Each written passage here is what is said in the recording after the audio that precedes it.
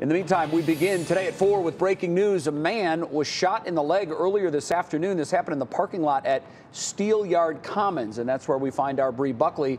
Bree, good afternoon to you. What are we learning? Jay, good afternoon to you as well. Well, we're still scarce on details here. I just got off the phone with Cleveland police, and we do know that a 28-year-old man was shot and taken to the hospital. No word on his condition. You see police out here investigating. I want to point you to the direction of where that officer is standing there, or detective, excuse me. Just quite a bit of evidence markers, so it leads you to believe there could be quite a few shots that were fired out here. Again, we still don't know. We do know it happened just before 3 o'clock. They're out here investigating. Scene still rather active here. Quite a few people out here shopping. Just this part of the parking lot seems to be blocked off, so you're able to get into some of the other stores.